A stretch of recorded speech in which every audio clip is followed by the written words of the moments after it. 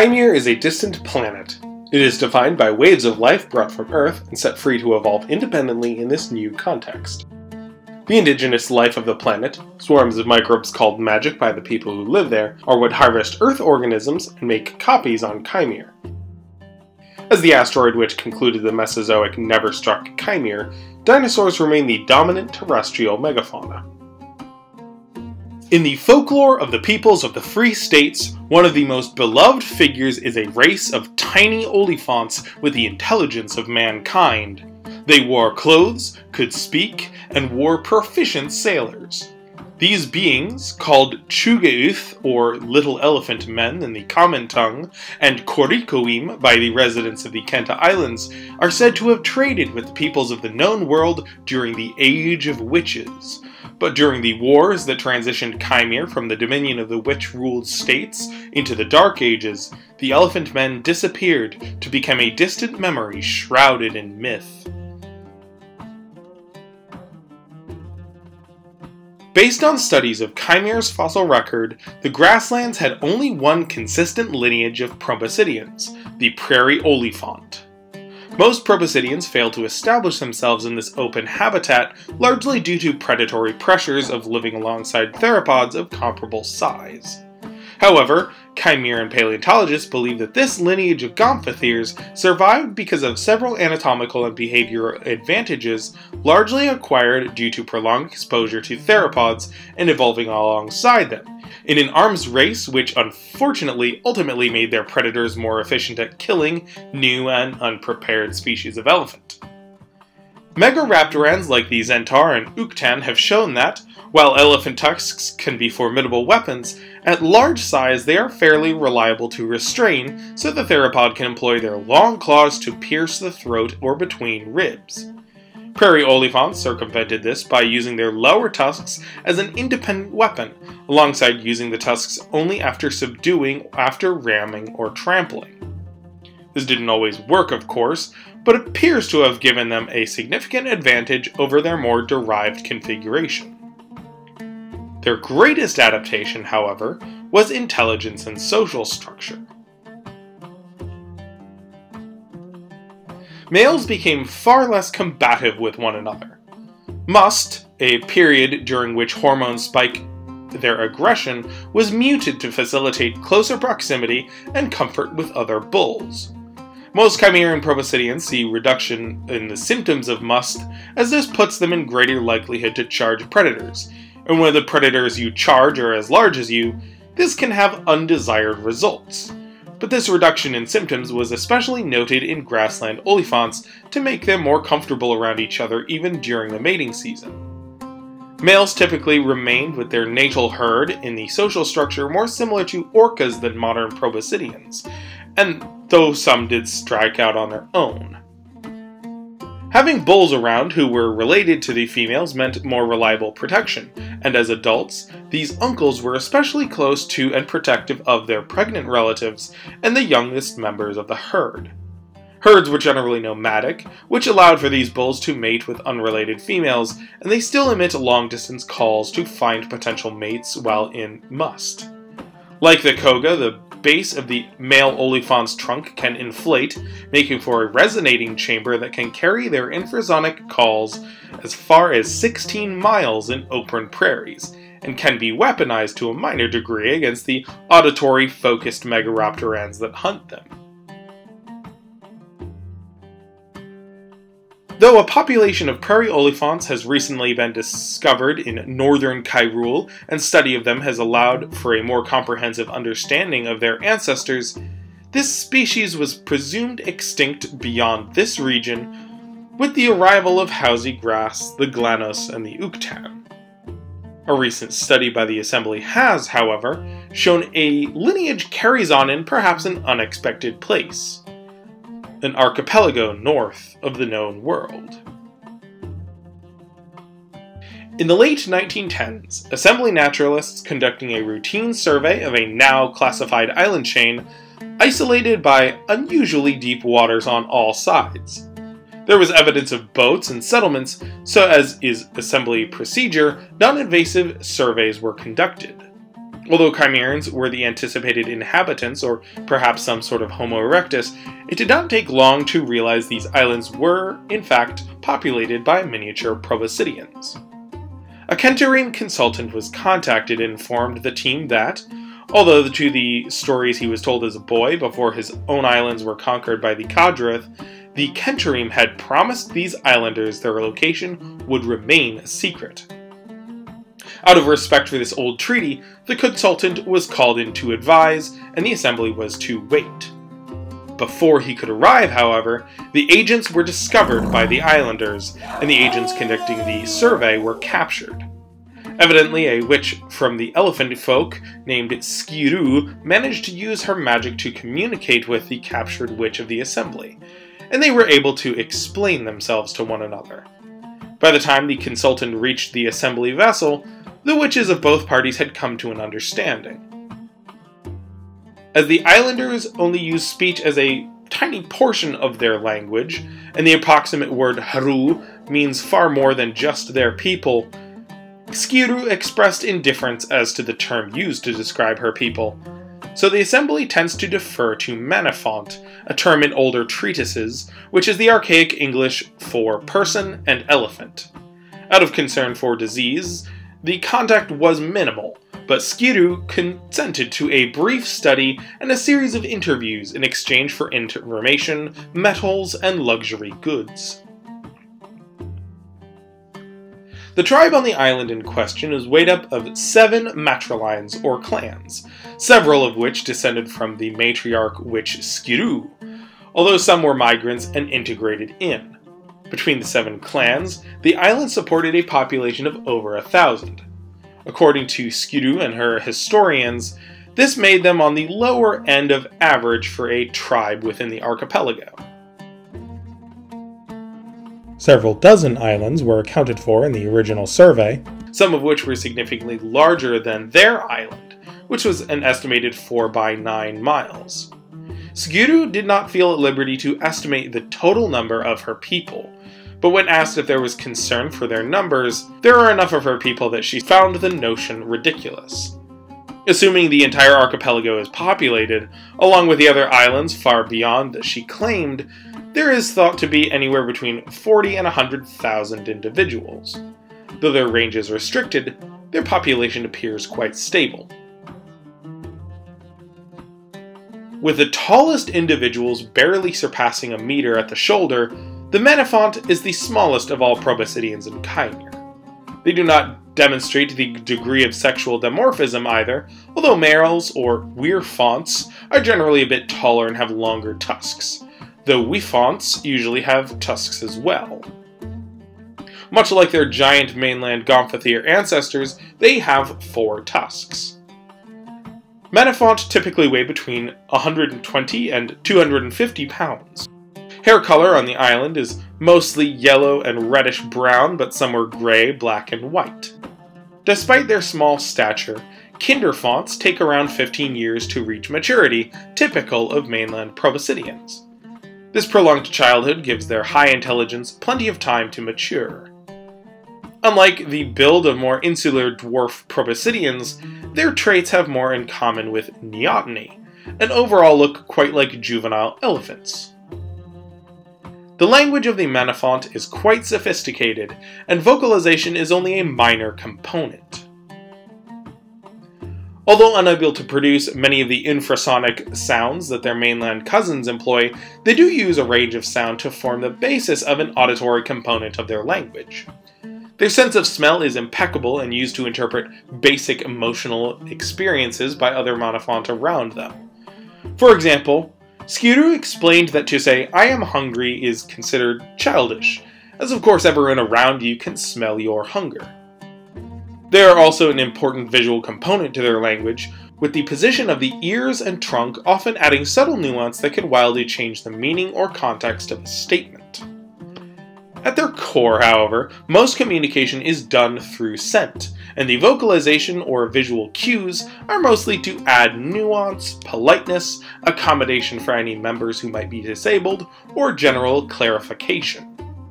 Thanks to flexible lips and the tip of their trunk as an added adjustment, Many are often able to mimic enough human language to convey basic words and phrases, although it can be quite difficult and a challenge to accomplish for them given the expression and trunk position in their own language. They do have scent-impaired members, so the concept of communicating vocally or visually doesn't confuse them, although our statements of such things can clearly smell does contribute to a general sense of the language of people is riddled with somewhat childish redundancies. In the time of their meeting with the Manephaunt, many grasped the basics of English enough to express simple sentiments, and a few individuals are currently fluent. They were observed to have a wide variety of tools. Their agriculture is accomplished through a range of implements, most notably a plow that they push and pull with their jaws. Despite many neotenic features of the skull, their trunk is quite strong and adept, and their craftsmanship often shows great precision. Manephaunt wear rudimentary clothing, especially during the colder months. It is primarily made of staple fiber textiles that they weave in loom-like contraptions. The tools and clothing are all purely functional in terms of aesthetic, and they do not usually utilize dyes. At first this was assumed to be either a result of color blindness and poor vision, or perhaps an indication of cultural humility. However, discussion with Skirou quickly proved these ideas false. While Manephaunt are color deficient, having trouble telling the difference between green and red, their vision is quite keen, aided by more forward-facing eyes than most proboscideans. However, their vision is nothing compared to their sense of smell. While their clothing and tools may look only baseline functional, the sophistication with which they blend complementary or conflicting scents on their bodies, clothing, and adornments is of far greater importance. Many of these are more subtle than the human nose can detect, even indetectable completely. Skirou, for example, took great pride in the blend of aromas she cultivated in her robes, something the assembly observers had little to remark upon. Auditory decorations are often a symbol of status. While an anklet of shells might seem to be there for visual appeal, it is more for the sound that it makes that they walk that they appeal to the Manephaunt. One of Skirou's daughters made it clear that the auditory and olfactory senses are where beauty lies. The notion of physical attractiveness was a notion she and others found quite unrelatable. Although they are quite a pacifist people amongst one another, there is a long history of danger, and the Manephaunt have a dynamic organization of defense-focused warriors. The preferred weaponry is called a barugru, the same word for a warrior. It is a helmet which serves as a shield, which some have noted is reminiscent to a ceratopsian shield. It secures to their tusks, which are capped by sheaths of wood with shell, obsidian, or stone tips and blades. At the height of their trade with the Khorikoim, they sieved many metal tusk caps, and many have found a range of ores throughout their island chain and mastered sufficient smithing that in many modern times as much as a third of barugru caps are metal. The great frills are usually leather from some sea creature stretched over a wooden frame, so are more for visual intimidation rather than direct defense, although the frame can parry attacks from above quite well. Some will have bright patterns drawn upon them. While Manephaunt do not themselves put much stock in visuals, the dangers that they have faced include megaraptorans and people, both of which have highly visual creatures. And the Manephaunt have learned to intimidate accordingly. The Kaimerans, or merfolk, have many of their own clans in the area. Many were spotted by the assembly during their expedition, although they were not engaged. Skirou was unwilling to comment on the nature of their relationship with one another. Skirou also made a number of comments which implied that they were migrants from this distant island rather than indigenous. When asked to clarify, she said voyaging from another island closer to the mainland and tropics was one of their origin myths, although other Manephaunt claimed to be native, so she did not quite know. This origin on an island much closer to the mainland and toward the tropics does offer an explanation which puzzled many assembly scholars. which is how a mainland population swam all the way out to these islands through deep water, and also why they need to wear clothes in the colder months. Proboscideans are highly proficient swimmers, with Earth taxa recorded to swim a maximum of almost 50 kilometers or 30 miles, so reaching an island closer to the mainland that would still serve as a sanctuary of sorts would be a sensible evolutionary place of origin. If they were already seafaring peoples by the time they came to their current residence, their presence is no longer a conundrum. Unlike all other known proboscideans, the Manephaunt are omnivores. Most of their diet is grass that they graze on the island, but a variety of kelp, seagrass, and processed seafood round out their meals. There is also a species of highly nutritious mushroom that they cultivate. It is not indigenous to the area, further supporting the notion that Manephaunt are from another region. Being proficient swimmers, they readily comb the shallows and interior of the barrier reefs. They avoid open waters due to numerous predators such as mosasaurs and sharks, but as much as half of their food comes from the abundant coastlines. As the waters surrounding their island are quite deep, shallow water monsters are quite rare. It is assumed the merfolk may aid in keeping the water clear of such threats. Skiru claimed that there were once great seals with long claws that could crawl on land, but heroes from the past culled them to make the island safe. Aside from the occasional banshee gull or some other stray pterosaur, there are no regular threats to the Manephaunt. This was not always the case. They have legends of monsters and great insects abducting their people back to their original islands, slaughtering any who try to defend the taken. The Assembly believe they are legends of the first children. Although Kaimerans have myths of first children abductions, these are much easier to explain considering their prolonged lifespan. As one Assembly agent remarked with grim amusement, an elephant never forgets. They also encountered Kaimerans. Back during the Age of Witches, there were periods of peace and trade, but they were also invaded. The scars of this past, coupled with harvest by the first children, have left them highly suspicious of outsiders. Khorikoim continued to trade with them throughout the Dark Ages and Mercantile Age, but maintained the secrecy of their location throughout.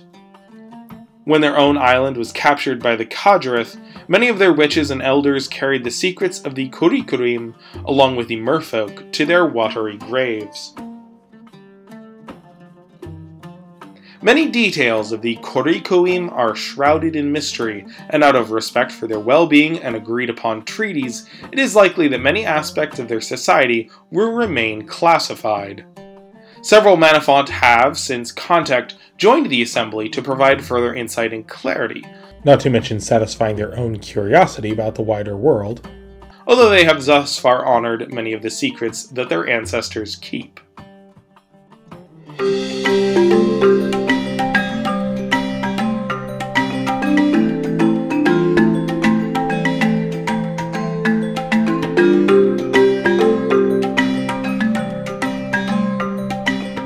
Thank you so much to Ian for sponsoring this episode. It was a delight from start to finish.